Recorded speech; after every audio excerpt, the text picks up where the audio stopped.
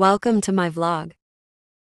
I am Shikana Della Rosa, and now we will talk about CEDAW. What is CEDAW? C for convention, E for elimination, D for discrimination, A for against, and W for women.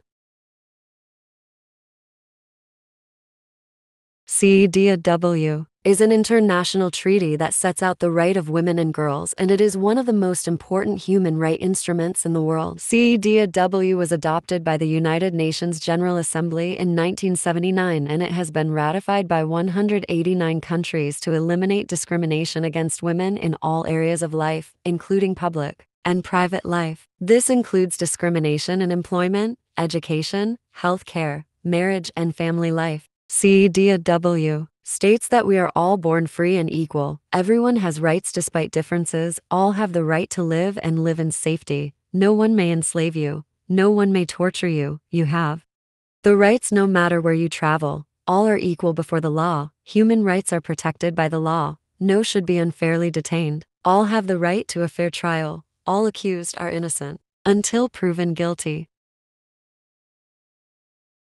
Why is CEDAW is important? It is important because it helps to protect the rights of women and the girls all over the world. It also helps to promote gender equality and social justice. How is CEDAW implemented? Each country that has the ratified CEDAW is required to take steps to implement its provisions. This includes passing law and policies that promotes gender equality and protect the right of the women and girls. And that's all about CEDAW. I hope you learned a lot. Until next time, bye.